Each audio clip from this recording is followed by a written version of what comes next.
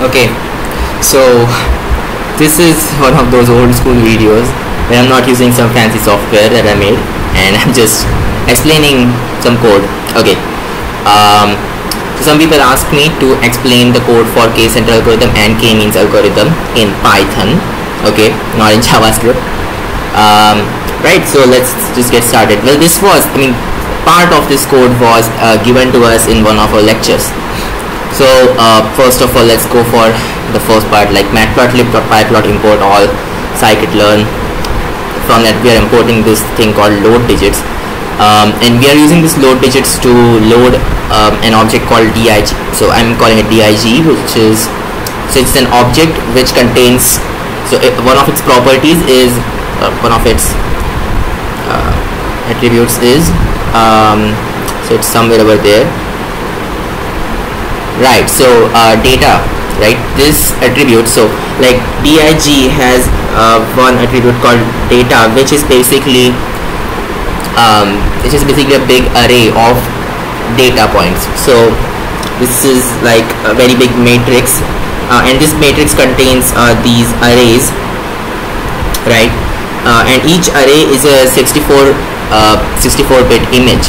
So basically an 8 by 8 image, and that's basically 64 bits that you have, like 64 pixels, and not bits, sorry, so 64 pixel image.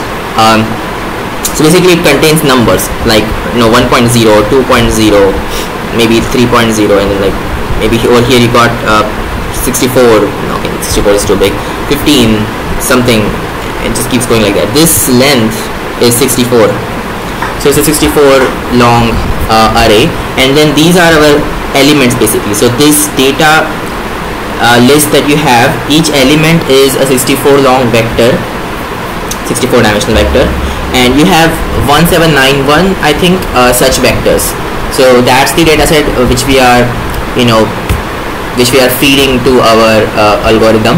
Okay, so what are we doing with it though? Well, we are just doing the k-center algorithm.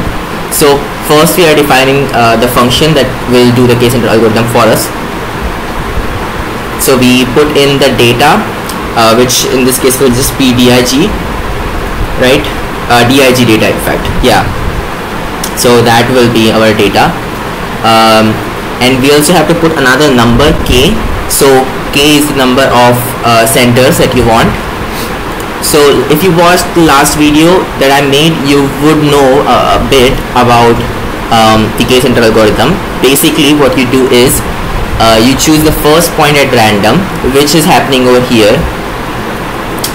New c equal to data np.random.randint 0 to n, right? So np.random.randint 0 to n, that basically just creates like a random integer array kind of thing, right? And data square brackets that array, that basically gives us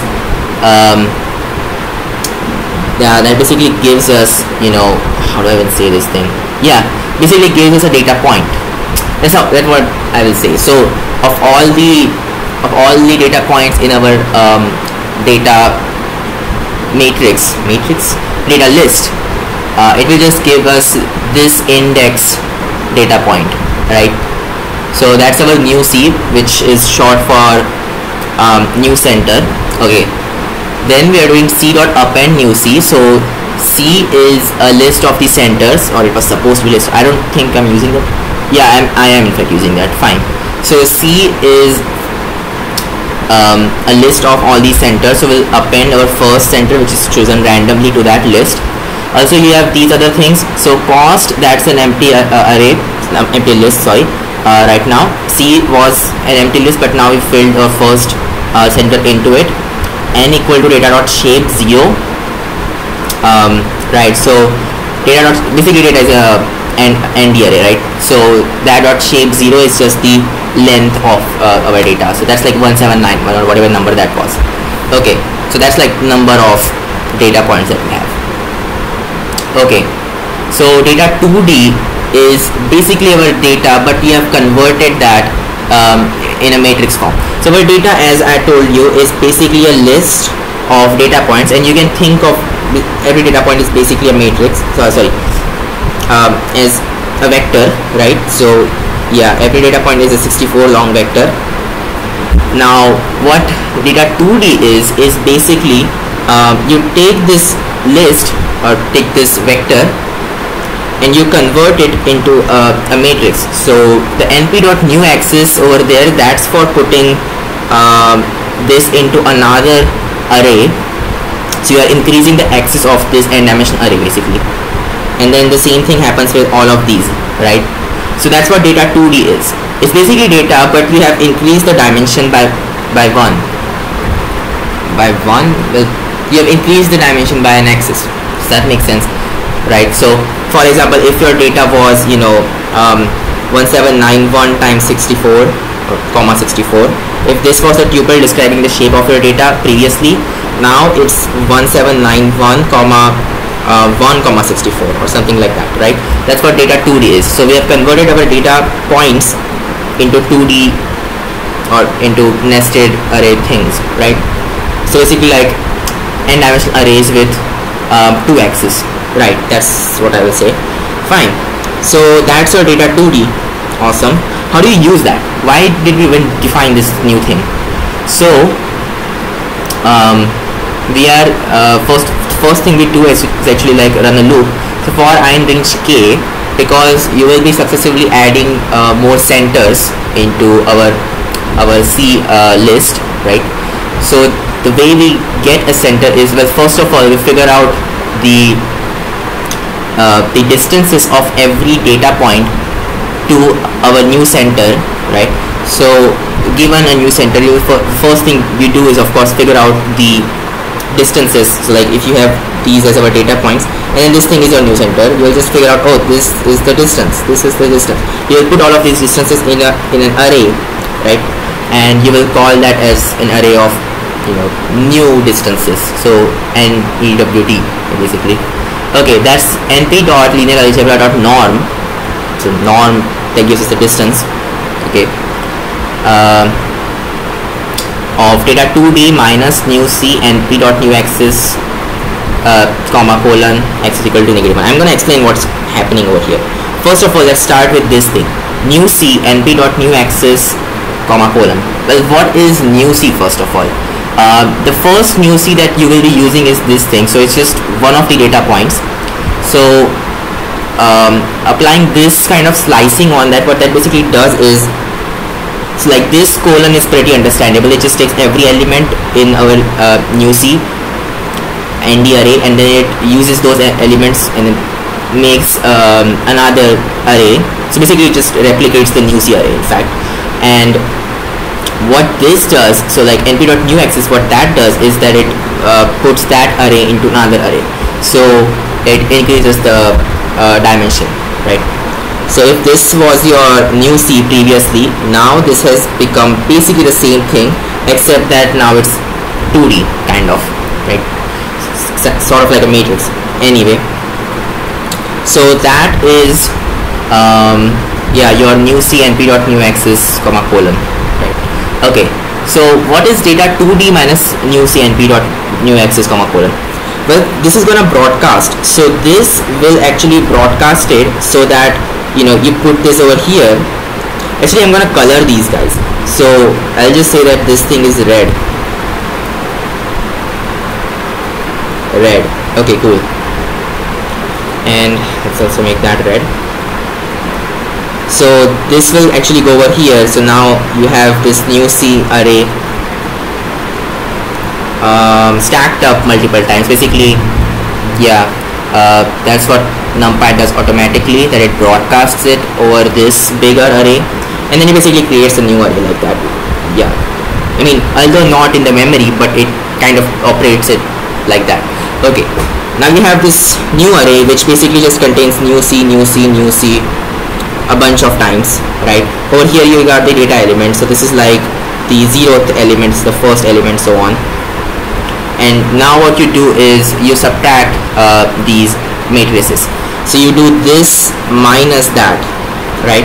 And so what you eventually end up getting is, so like if I were to write this in more mathematical sense, let's just say that this thing is v0 vector, this thing is v1 vector, and so on. And new C, let's just call that as C vector, I don't know, just calling it something. So then what you're doing is you're subtracting these two arrays, then that basically gives us this thing, v0 vector minus c vector comma v1 vector minus c vector, and so on, right? That's what this whole thing is. And then you are doing np dot linear algebra dot norm of this thing, x is equal to -1. So x is equal to -1 basically looks at the rightmost axis and then just takes the just creates a distance according to the coordinates in that axis. And in this case, the rightmost axis is basically these innermost arrays, right, which contain, you know, the numbers we're actually interested in, right? So basically what will happen is that you get something like this, and then, you know, the mod of v0 minus c vector, something like that. Yeah, v1 minus c vector. So that's what this complete thing is. So that's our new D thing. Okay, so now if I is equal to 0, distances is this thing. So distances is another variable that we are creating, and distances is supposed to be how do I say this, it's supposed to be a matrix of these numbers. Okay, so I'll explain what's going on, but first of all just run through the code. So if I equal to 0, that is, you are talking about the first center, then this thing is our distances variable. Else distances is equal to np dot concatenate distances comma new d, x is equal to 1. What that means is you already have a distances matrix, so maybe it looks something like that, and inside you have some number. So similarly, like this is a number, similarly you got some other number. We don't care about what that number is, but this is what distances was looking like. Okay, and you know, you make that matrix. Okay, and it's not just one number over here, actually you got like a bunch of numbers. So this is something like column vector. Of course, a column vector is a concept from MATLAB and all that, but that is not the case in numpy. Instead you can think of this as just, you know, an array basically. So you got these columns, and you have a list of these column vectors, and what you do is actually I should move it over here.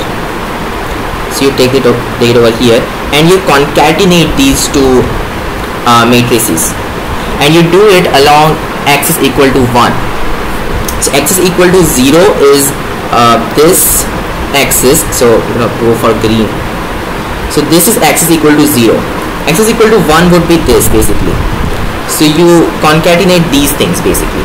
Okay, so what that gives us is a bigger a bigger distances matrix, right? So something like that. So you got all of the previous numbers in our column vectors, of course, and you also got this new thing. So, you know, v vector minus c vector, v not minus c vector, but you get it, right? The mod of that, or the norm of that, or whatever. Then the next column vector will be something like all of the stuff that was previously in data, sorry, in distances, right? This thing is distances, remember that, and the mod of the 1 vector minus c vector. Okay, and just keep going like that. So that thing is now our distances. So once again, what does this actually represent? Every column vector over here basically contains the distances of a certain data point. So this is the 0th data point, this is the first data point, so on. So the distance of the 0th data point from every center, right? That's what the entries in this column vector is actually. And you just have a list of these column vectors. So this is like a very powerful, you know, data that we have, right? So you know, we can use this a lot of times, and this concatenated function is like really nice, because now we just have to evaluate the distances from the new center and then just append it in our list of the distances, and you don't have to recalculate all of this basically, right? Because in the JavaScript example that you saw, we were recalculating all of that, and that was very inefficient, but now you don't have to. Okay, so that's pretty awesome. Okay, cool. So we did that, and now we are creating our first meaningful thing. So this is the labels list, which is basically containing the labels or the clusters which every data element belongs to. So what we do is we look at this column vector, figure out which entry or which entry is indexed. So like the index of which entry has the minimum distance. So like basically argmin of this column vector, right? So say the third entry was the minimum number, then this whole column vector will be replaced by 3. If this was like having fifth entry as the minimum value, then this would be 5 and so on, right? So in numpy what we do is we just do np.argmin distance is x is equal to 1. So x is equal to 1 is this thing, right? So previously we saw x is equal to 0 somewhere. Okay, no, that was also x is equal to 1. So x is equal to 1 is of course the first axis. So the 0th axis is the outermost one, the first axis is the one inside of it. Over here as well, x is equal to 1 is basically this thing, right? And yeah, so it just does argmin element wise on these elements. Column vectors are our elements in this case, and that's why we have to specify the axis, because that tells us what are our elements, so that it can do it point wise. Okay, so yeah, it just does argmin on that. Fine, and that gives you a list of our labels, and these labels are of course telling us which cluster does our data point belong to. So the 0th data point might belong to the 3rd cluster, first data point might belong to the 5th cluster, second might belong to the 0th cluster, whatever. Okay, cool. So far so good. We have finally figured out which data point belongs to which cluster after appending our new cluster to our data, right? Okay, so now our task is generate another center. Okay, so that's okay. The way we are going to do that is yeah, so for each cluster what we'll do is just figure out the centroid, and that will oh wait, okay, we're not doing means. So yeah, key center. So okay, our task was to get the new cluster, right? So for each cluster we'll figure out the pair of points, or I should say the point in that cluster which is farthest from the center. So say this was your complete data set, and these were your points in the 0th cluster, maybe these are your points in the 1st cluster or whatever, maybe these are your points in the 2nd cluster. So far you have figured out 3 clusters. Okay, so then and let's say that these were your centers. So what you do is just figure out, okay, which of these red points are the farthest away from our black clusters, like from this black point which is the center for our red cluster, and say that point is this, right? So then this thing is the radius of our or the cost of our red cluster, right? Similarly for blue cluster we'll figure out the cost, for yellow you'll figure out the cost, and so on, right? And of course you also have to keep in account like which point actually did that, although we can always figure that out later on. So in this case we are not actually keeping those in account, we'll figure it out later on. So right now all we are doing is just figuring out what's the maximum radius basically, right? So like if this cluster was confined to a disk, then what's the radius of that disk, or the minimum radius of that disk? Does that make sense? Anyway, so the way we do that is this thing, you declare this class disks thing, which is the distances from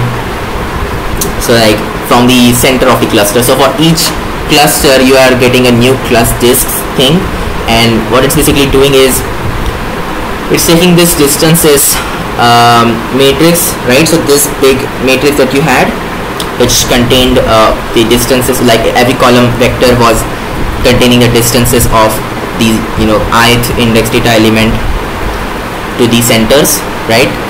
And you are only taking those column vectors which have the labels as j. So j is representing a certain cluster. So for j in range I plus 1. Why I plus 1? Because you have already inserted the ith cluster. So over here this is going in, so like I is going in range k, right? So you have already appended the ith cluster in your data, so like in your distances matrix basically, And so we just want labels equal to j, where j is ranging in I plus 1, right? So the last will be I. Okay. Right, so what is clusters? Again, clusters is just a slice of this whole data matrix, which contains the column vectors which are in a certain cluster, the cluster J in fact. Now our mu is np.amax clusters, and then you got colon comma J over here. So colon comma J, what that means is you take any column vector, you are finding the jth entry, because of course that is the entry that is giving the distance of the element to the center of the jth cluster, right? So the center of the jth cluster's distance to the element, that's what we are focusing on. We don't care about anything else. So what we're doing is we're figuring out the maximum of that, and that's your R mu. So if R mu is bigger than R equals, basically, yeah, this whole loop just figures out the maximum such radius, right? And of course you're also doing this thing, Ci equal to J. So Ci is the cluster index. So how do I say this? The cluster index, right? That's what I'll say.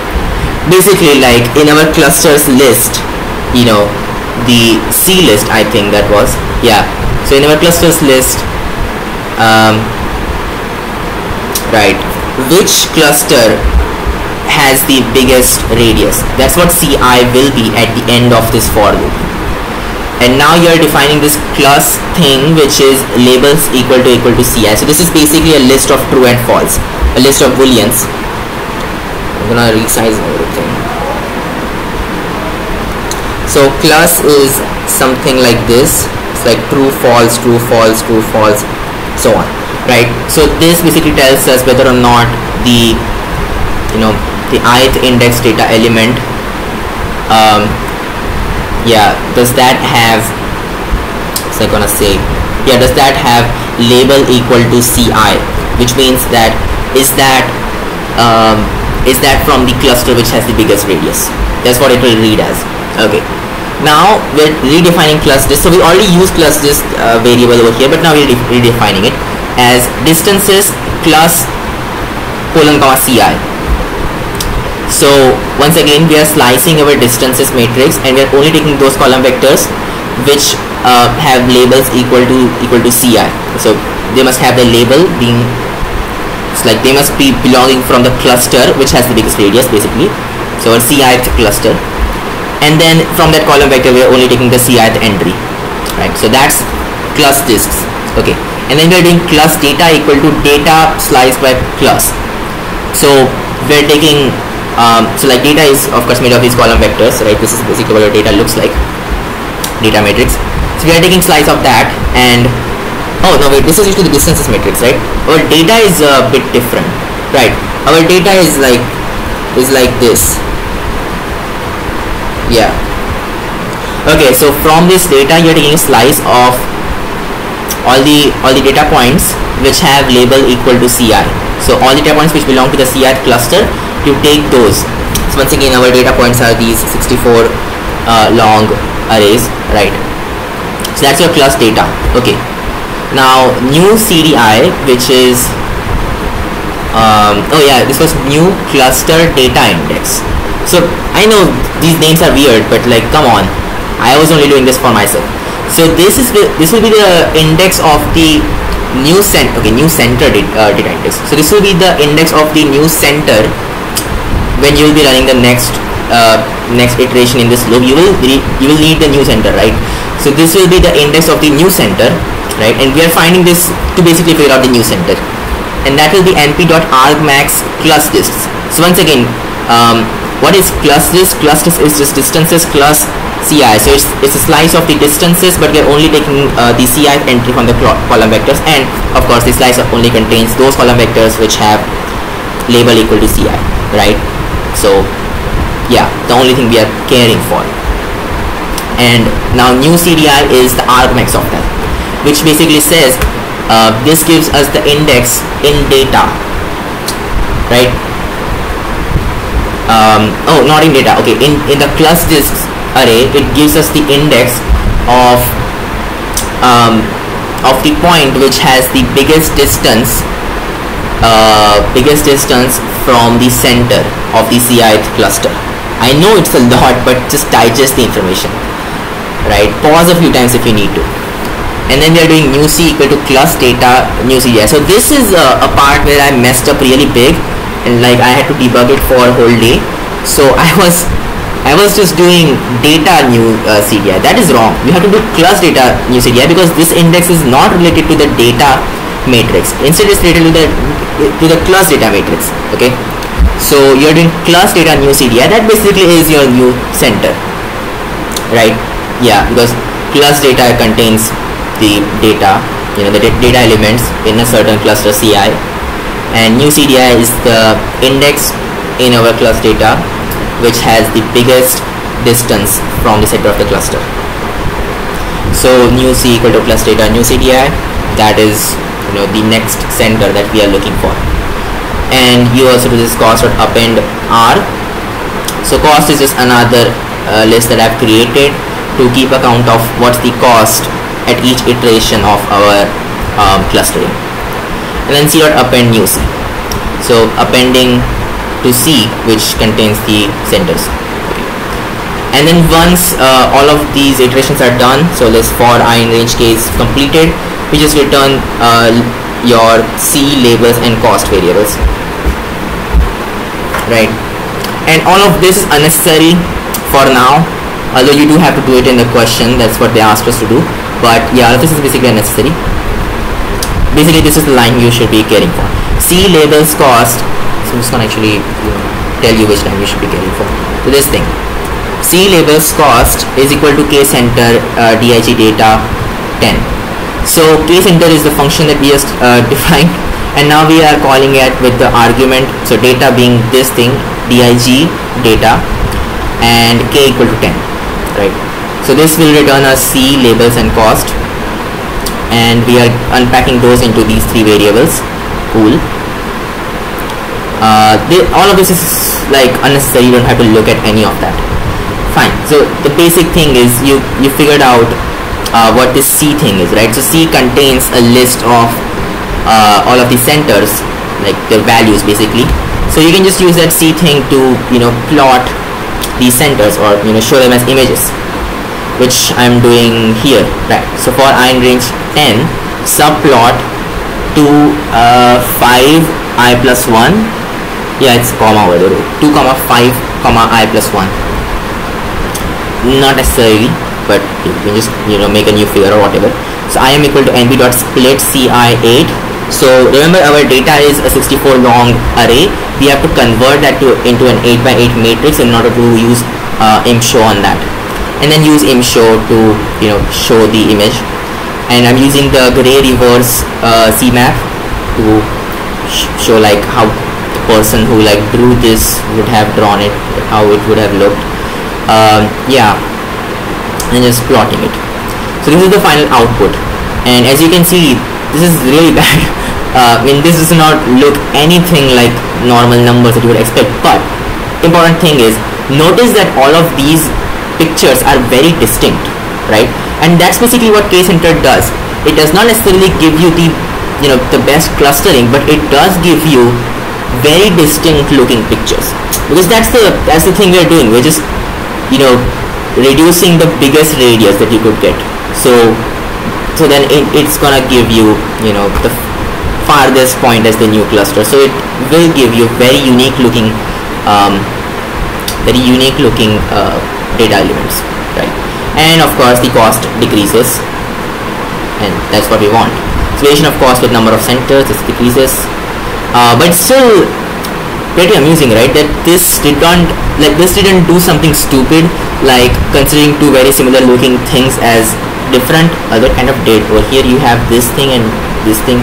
I know it's supposed to be a 9 and that's 7 and it's very different, but still it kind of did. And okay, this 9 and this 9 are also very different. Maybe that's why I got confused between these two and thought, oh, these are different.